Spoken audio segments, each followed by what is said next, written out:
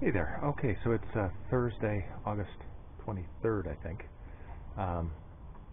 And as I mentioned in the last segment, I'm going to cut out this piece of the inner stiffener at the rear.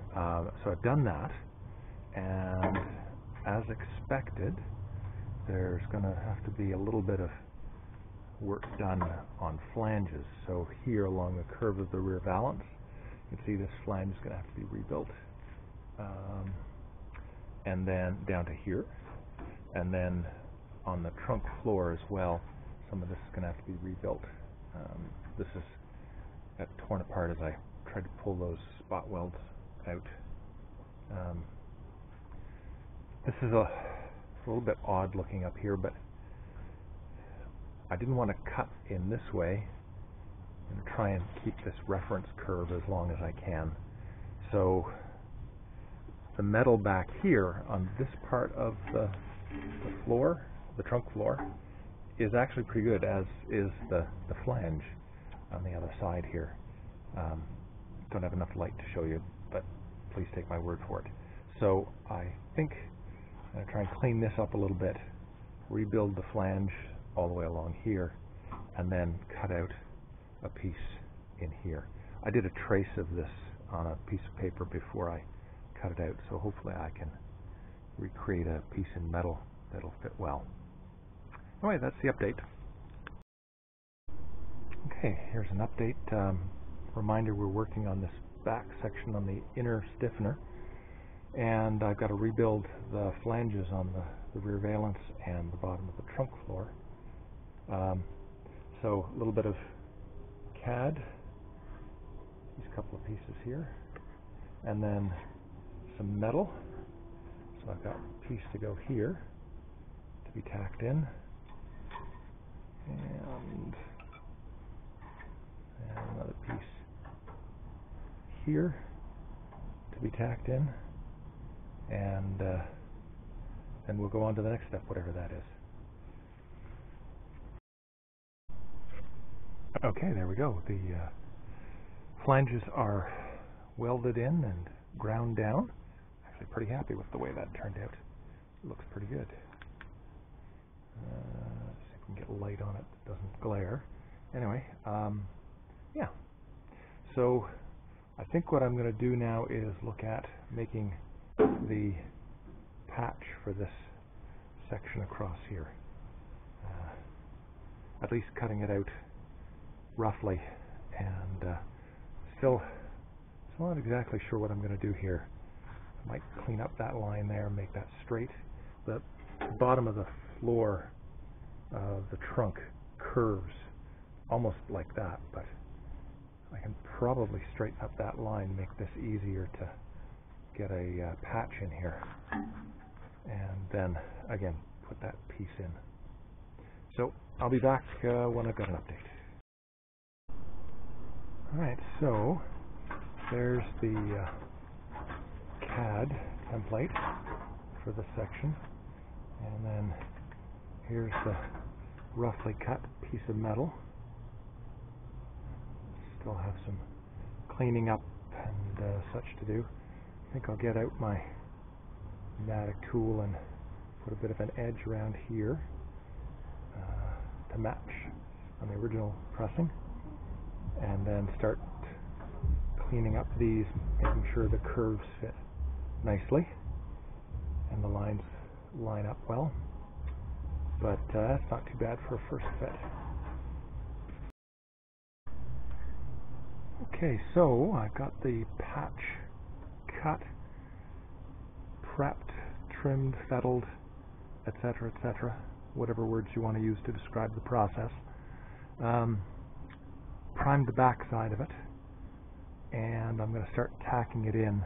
There's a few spots where I'll do the initial tacks, and then there's going to have to fuss a little bit with exactly how surfaces line up. So there's some spots that'll have to be tacked first, like over here along this seam here, where I'm pointing with my pinky, trying to keep some light on this. Here in this very odd shape, Put a couple of tacks along here to get this held in place, and then I'm going to probably tack right about here, and then be a little bit of work getting these surfaces to mate properly. Then I'll come back and do all of these plug welds once I've got that done. So that's where I'm going next. Alright, here we go. The patch at the bottom of the stiffener is now welded into place. Got all of the seams done, got all of the spot welds or tack welds done, and just have to grind it back now. You can see in some spots like this, for example, I've left a little bit of extra meat on the bone, so I can grind that back later to get the right shape. A little bit of fussing to do again in here to tie these pieces together. That patch that I cut doesn't quite match up with the original, so just get the die grinder out and get that cleaned up. Otherwise, not too bad. I'll clean up this hole and that hole, etc. I think that's a drain hole at the bottom of the rear wheel well. Anyway, so yeah, that's that. Next thing I think I'm going to tackle is this little bit of rot in here. There's really, the way I'm looking at it right now, there's two different components. There's this part on the outer face of the inner wheel well, and then there's this part over here, which is kind of on the curve. So I think what I'm going to do, see if I got a pointer here. I think what I'm going to do is I'm going to cut out kind of like this, coming down around here and down this way, put this patch in, and then come back and do this bit over here afterwards. A little bit easier, I think, to do this one in two pieces. And not everything I do is in one great big patch like that. So do a couple of small patches. See you when I got something to show. Okay, so there's this last little bit at the back of the fender well on the bottom.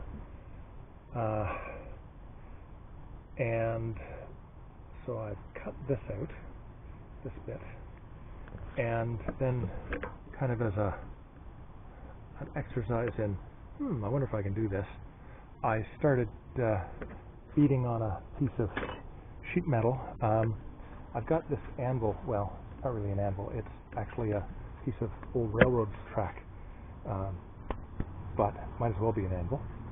And so what I ended up with, just over here, getting some primer, is this piece. And let's bring it over and see how it looks.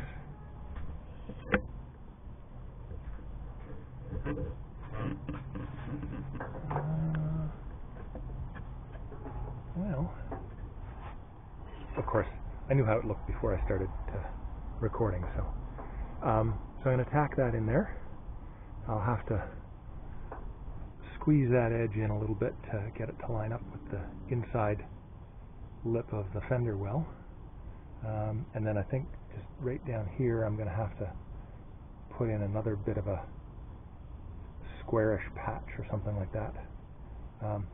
But anyway, this actually turned out pretty well. And again, all I used was a hammer and the anvil. Just beat a little bit, try it, beat a bit more, try it again, etc., etc. So, pretty happy with how it turned out. We'll see in a second whether it fits after I try welding it. And there it is, welded in. Of course, as always, I'm going to have to trim along here to get the right line on the inside, but that comes later. So for now, get the grinder out, clean up these welds, and after that I think I'm going to call it a day. Alright, thanks for watching, and we'll see you again tomorrow. Okay, so just been doing a little bit of cleaning up before I head in for the night, and just to satisfy myself that I'm on the right track, there's that patch panel that goes right there. And so really all I have to do for this section, a little bit more cleanup, and then this little patch here, and we're all good. So there we go. So that'll be tomorrow. I'm not sure how much video I've got on this thing, but I'll probably have a look, and if there's enough, upload it tonight.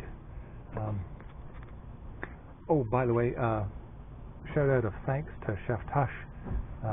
In my last video I talked about the welding and grinding tedium, and Chef was kind enough to leave a comment to the effect that that it's a fairly common affliction and it's a good idea to go on to something else. So it's nice to know I took the right course of action. Anyway, again, thanks to everybody who watches the channel, and we'll see you again soon.